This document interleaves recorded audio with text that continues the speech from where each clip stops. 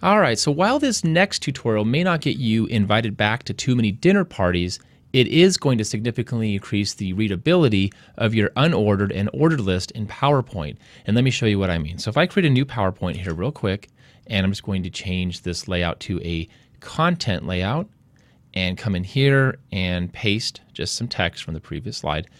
Here are two bullets. This is the default line spacing option for bullets. Now, if it weren't for these two bullets right here, it would be difficult to really see if this is 1, 2, 3, 4 lines of text or 2 lines. And if I resize it, right, does this look like it is 6 lines of text or 2 individual bullets? It's very difficult to discern with the line spacing as it is, really how this text should be grouped. But if we look at something like this, and here's the same text just spaced differently, what a difference, right? You see that the line spacing within each bullet is actually a little tighter, and then there's some significant spacing between each bullet.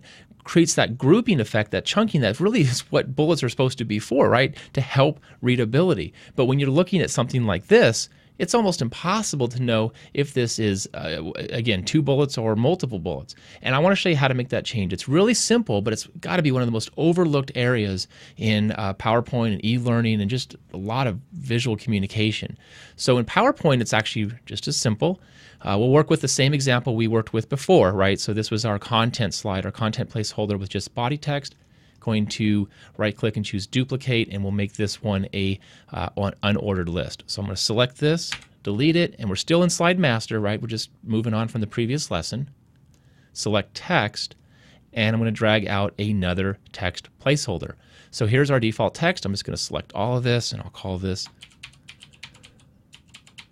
unordered list. And for the sake of this example, I will type a couple lists out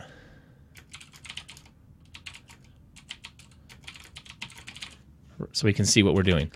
All right, so this is the default spacing, exactly the same thing we just looked at. Select all the text, or I could select the text box. I want to come up here to Home, and then the line spacing options right here. So by default, it's just set to 1. Well, moving it to 1.5 isn't any help. It actually makes it worse, 2.0, and so on. Line spacing options, this is what we want. So the couple changes I want to make here each time. I make these on every course. Sometimes I vary them, but I always want to make this change. It makes reading bullets considerably easier.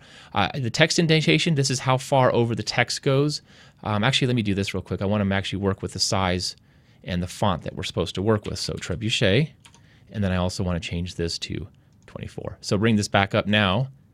Line spacing options. Right, indentation, how far over does this go? I always bring this in just a little bit, anywhere from 20, 25. Just brings the bullet a little bit closer over, a little tighter. I always want to raise this a little bit, so this is 12. This is going to be the spacing above the second bullet, right? So whatever the spacing is before.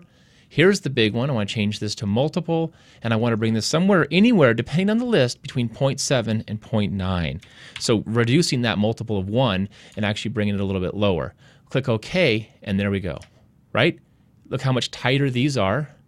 And if I highlight this, you can see the 12-point spacing before up here, right? It's still selected. There's that extra space that was created by the spacing options. But what a difference it makes. Significant difference. The bullet's a little bit closer over to the actual text. We have a significant spacing between each line. Again, it might rank a little high on the nerdometer, but it's going to make a significant difference to how your bullets are read. So all I need to do now is just duplicate this and make do the same thing for an ordered list, right? But essentially that's the tip. It makes a big difference, and hope you'll look at using that for your future courses. It makes a big difference.